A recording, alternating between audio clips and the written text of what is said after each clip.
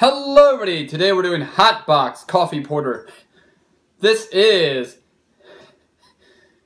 by Oskar Blues Brewing Company. This is a 6.5% alcohol by volume, guys.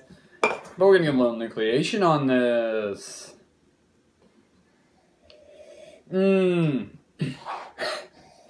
Definitely getting that chocolate coming out. Smokiness. That dark roast coffee comes out in this, but we're going with her taste. Definitely get that rich dark roast coffee taste there. You get like that fresh cocoa there, like ground cocoa, and you get that little bit of smokiness there. Really, really good. I'm going to get right on the rating with this, guys. I'm going to give this an 8.5 out of 10. Try it out for yourself, guys.